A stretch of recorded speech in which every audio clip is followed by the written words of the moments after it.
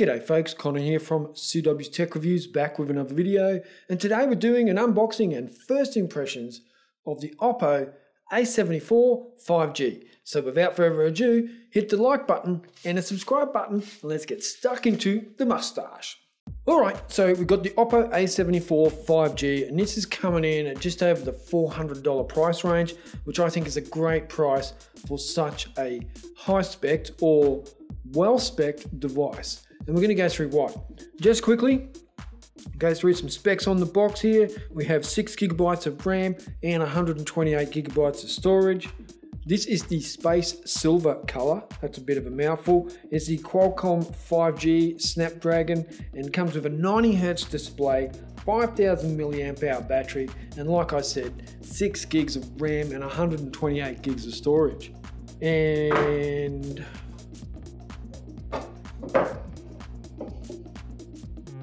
okay, first thing in here, let's have a look and see what we get in here. SIM ejection tool, some booklets, and a case. Yes, Samsung, they gave us a case. Like I said earlier, this is a 5G SIM card out of my Realme X3 Super Zoom, which was in my S21 Ultra, and it's going to go in the Oppo A74 5G. So let's just flip it over and have a look and see what we have here. Bit of a stickerini there. Like I said, this is the space silver color, coming in with a nice little camera on it, which we'll test out in a minute. Then we have the fingerprint sensor on the side here. We have a front facing camera there. On the bottom you have a mic jack, USB Type-C, speakers, and a microphone here as well. Volume rockers on the left hand side.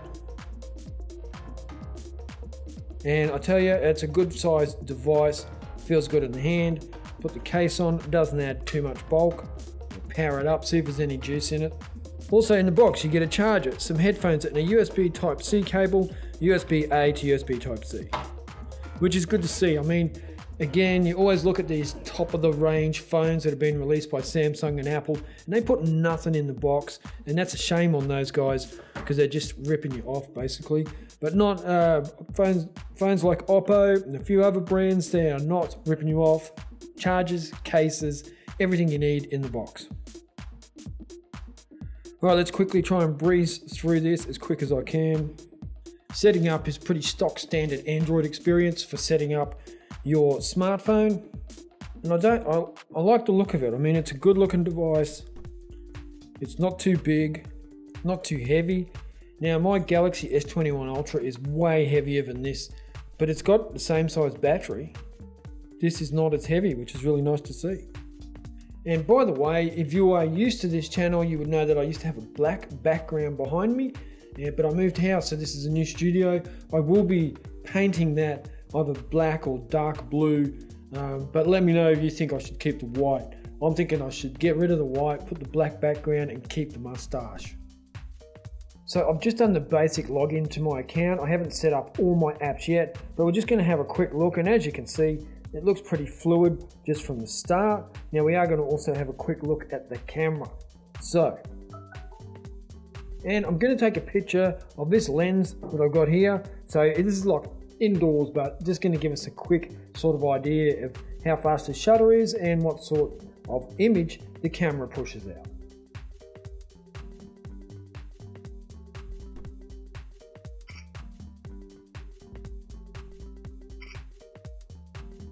And the shutter is really fast to start with, I definitely noticed that.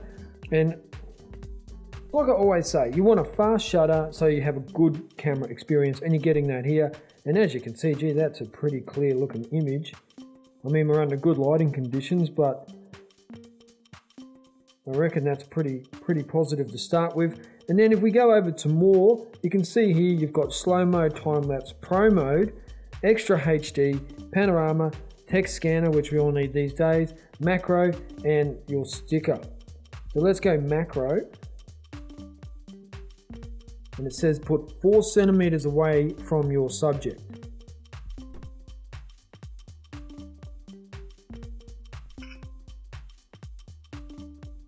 I think that was 4 centimeters. And then let's have a look here. That is very macro. Now, As with most macro cameras, I don't know whether you're better off just taking a photo with the main lens and then just cropping in, or using the macro lens, but I'm going to try it out. I'll play around with it and see what sort of results I get. Now let's go portrait.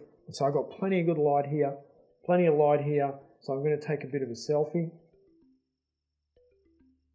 Always love a good selfie, a good CW. Look at that mustache. Right, front-facing camera, shutter's nice and quick as well. And then if I zoom in, this is that's a terrible mustache, crikey. But the picture is really good. Now look at the blurred background there. So that's not bad at all. Actually, I might just try another one just for the fun of it. That's in portrait mode, so I'm going to go photo mode. Should I pucker up?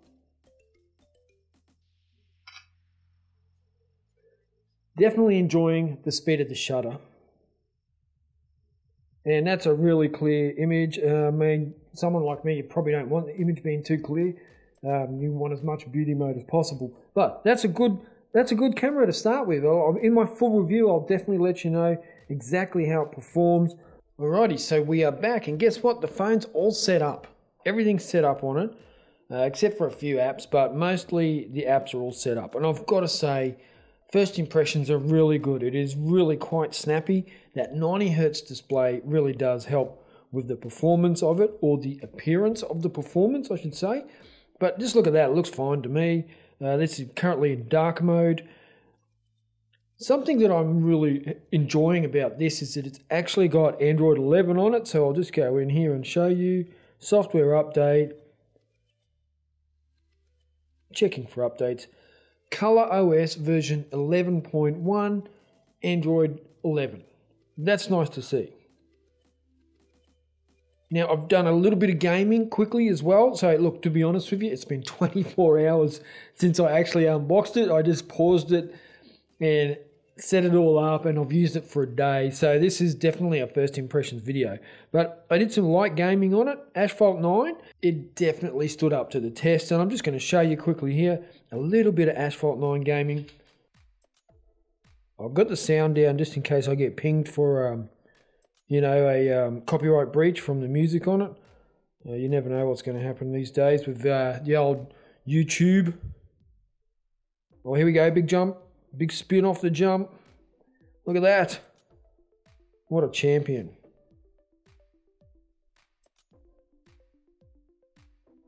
And another one. What a superstar. Look out. He's incredible, this bloke.